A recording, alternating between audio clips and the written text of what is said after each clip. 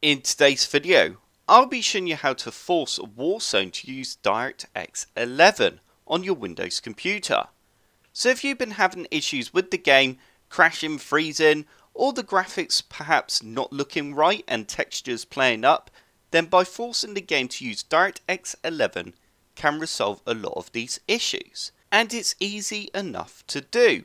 All you need to do is open up the Battle.net app, and you then need to select Warzone from your games.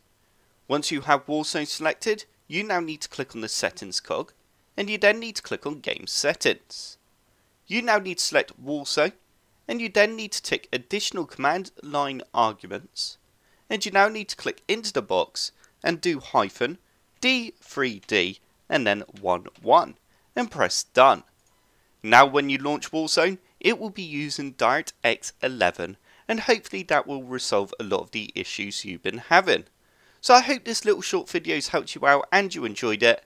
If you did like the video, click the like button below, and if you want to see more computer sluggish videos, then hit that subscribe button.